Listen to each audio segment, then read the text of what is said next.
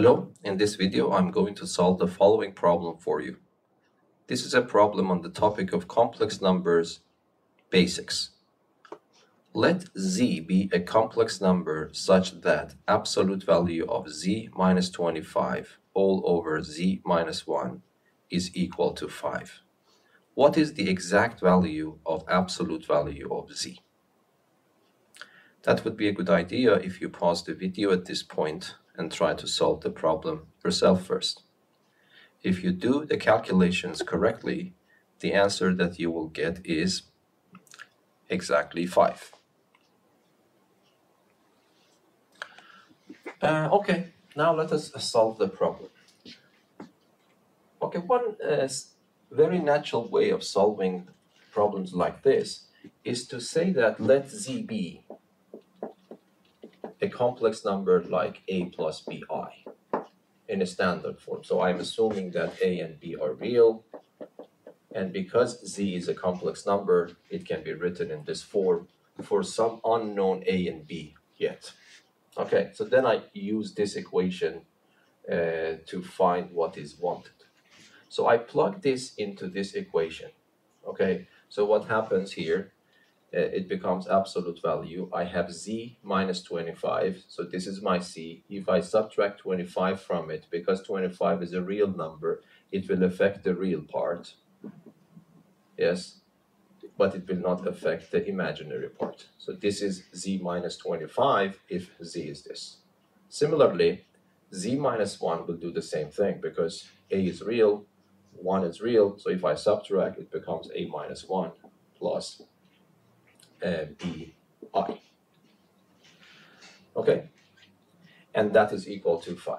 But still, it is important to realize that the numerator is still in a standard form, but the real part is this one, the imaginary part is this, and the denominator is a standard form. This is the real part, and that's the imaginary part. Okay, so what we can do, we can use this property of absolute values. So if I have two complex numbers, z and w divided, and I know that w is not equal to 0, the absolute value of this fraction is equal to the absolute value of the numerator divided by the absolute value of the denominator. And what absolute value is, if I have a z equals to x plus I y, then the absolute value of z is equal to square root of the real part squared plus the imaginary part squared.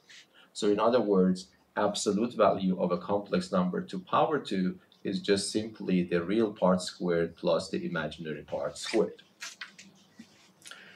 Okay, so to get rid of that square root sign, to do the algebra simpler, so I will raise both sides of this to power 2. But before that, I will use this relation. So what I do, I can say that the absolute value of this fraction is the absolute value of the numerator plus the absolute over the absolute value of the denominator.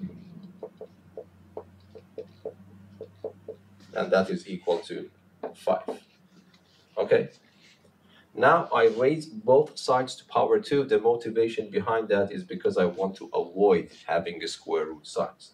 If I raise this one to power 2, the numerator will be raised to power 2, the denominator will be raised to power 2, and this number becomes simply 25. Yes?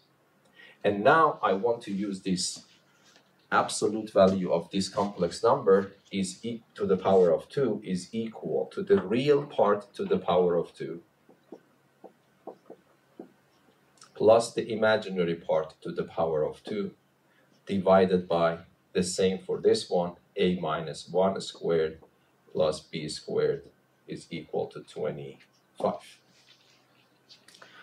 Okay, so I multiply everything by the denominator to get rid of this fraction. So what will happen is I will have a minus 25 squared plus b squared is equal to 25 times a minus 1 squared plus b squared.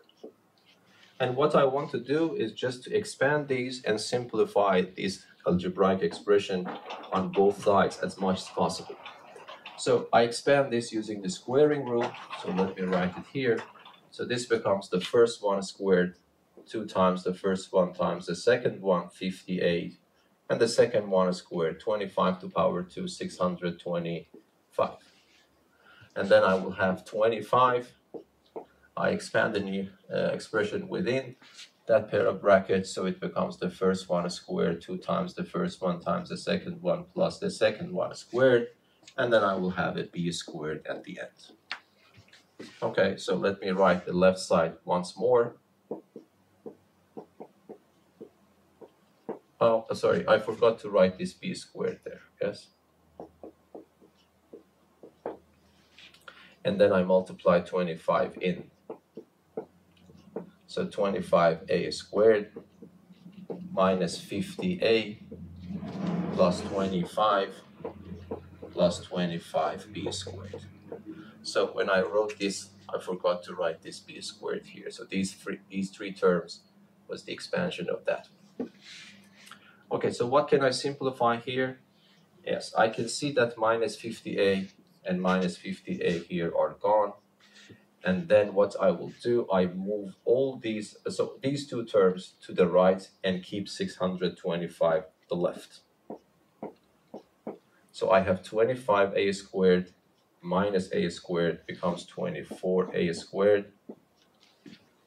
Yes, and then I have 25b squared there, minus b squared is 24b squared. And I move this 25 to the other side, so it becomes minus 25. But this number can be simply written as 600, and between these two I can factor 24 out, and then I will have a squared plus b squared.